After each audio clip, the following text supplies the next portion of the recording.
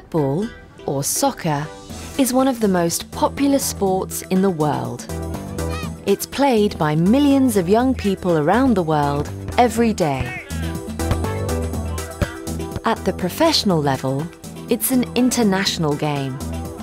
Talented young players often leave their home countries to train at the youth academies of famous football clubs around the world.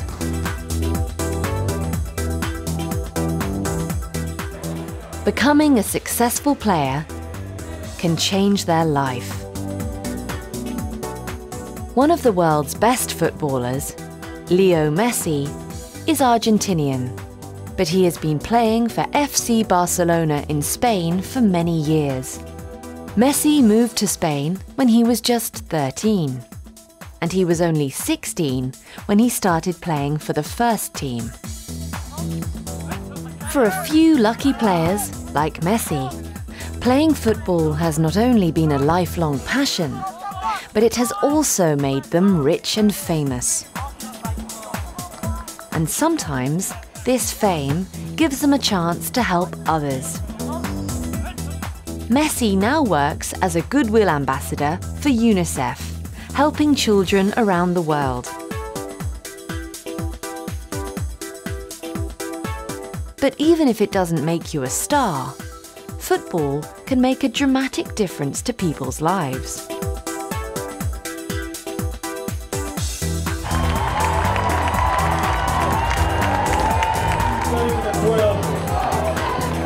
Once a year, over 60 teams from around the world meet to play in a very unusual football tournament, the Homeless World Cup. A week of football here, the Homeless World Cup, and it is going to be a sensational climax. The referee today is Harry Milas. Uno, due, tres, The Homeless World Cup brings together teams of homeless people to play football for their country and helps them change their lives forever.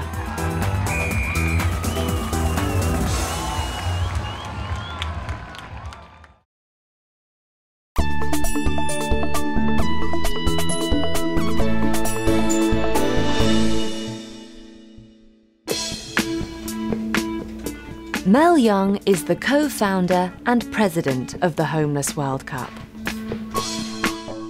Mel started his career in journalism, but since 1993, he has been working on projects helping the homeless. Today, he works at the global organisation's offices at a football stadium in Scotland. He explains how the tournament started. The idea of the Homeless World Cup came in a conference that we were having in 2001 in Cape Town. I was talking with a colleague of mine, Harold Schmidt from Austria, about how we could include more homeless people.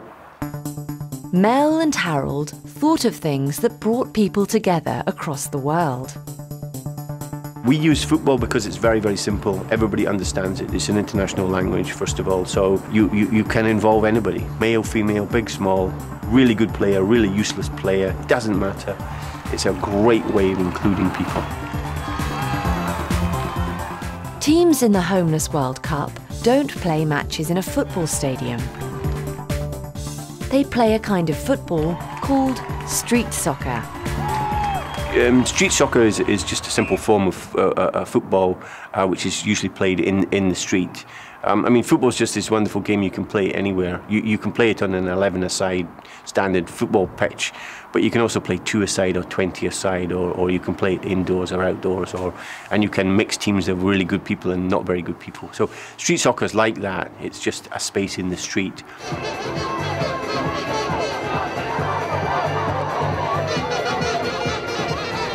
A long roll forward into the corner, picked up again by Mexico. The teams play on a small court. There are 8 players in each team, but only 4 play at the same time. The games only last for 14 minutes. In the World Cup tournament, the teams play about 3 games a day.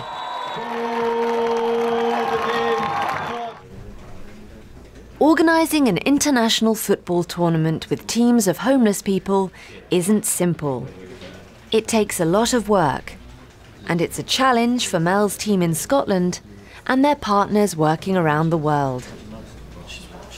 As well as organising the tournament, they have to raise money and get passports and tickets for all the players.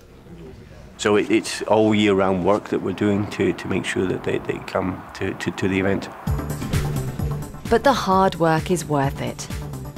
The tournament has grown every year, and now there are around 50,000 homeless people from 70 countries training for a place in their national team. The organisation has many famous supporters, and you can even watch the matches on television.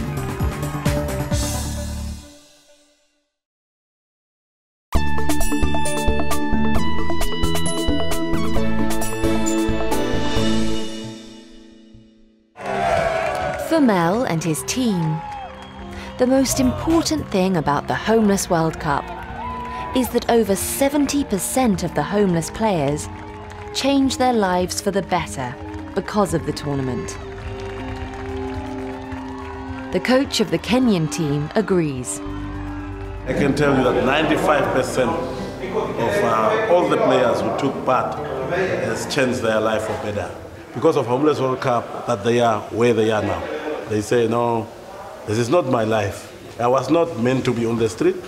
I must get out of it, go back home, and start a new life.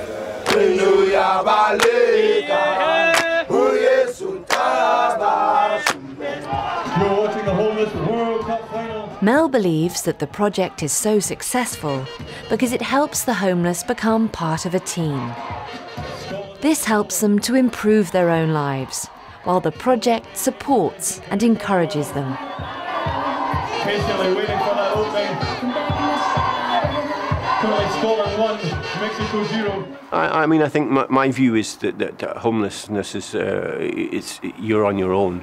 And football is this great way in which you can be included. So we get people from that position and say, do you want to play football? And then the training sessions build. So you create a kind of, if you like, a family, which is the team. Number 7. And the results for people like David Duke can be amazing. I was living in a homeless project in Glasgow, and I took part in the Homeless World Cup, which was held in Gothenburg in 2004. David had become homeless as a teenager in Glasgow in Scotland. But the Homeless World Cup helped him change his life. I went back into further education once I came back from the Homeless World Cup.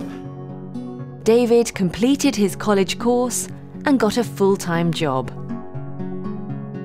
And he continued to work with the Homeless World Cup.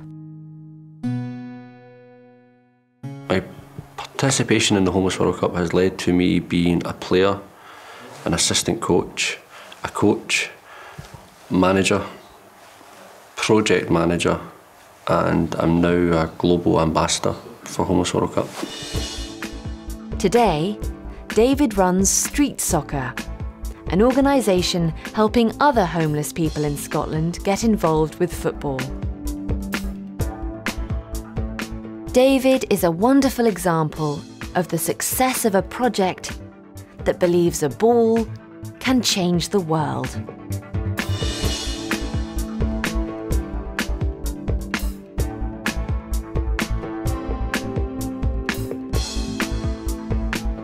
The Homeless World Cup helped me change my life by providing me an opportunity to change my own life. It inspired me, it gave me motivation, and it encouraged me to be all I can be.